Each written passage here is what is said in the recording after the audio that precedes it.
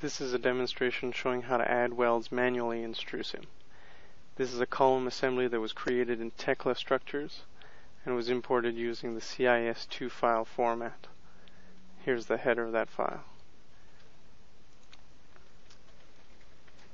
To begin adding welds, all you'll do is bring up the Create Welds panel, like this. Middle click the main material, left click the sub-material, and click Add.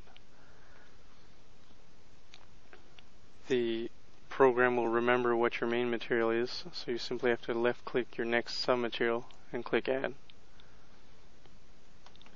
Moving up the column, we've got more plates welded to the column. Here's one that's on a skew. Only one weld line will be added. This plate is similar to the one below, and 2 weld lines will appear on either side. For these plates here,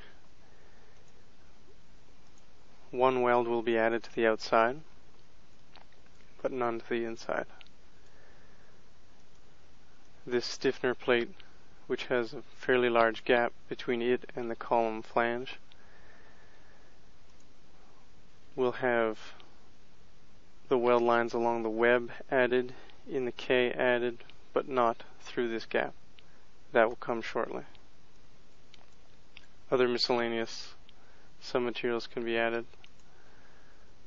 and they'll be welded all around.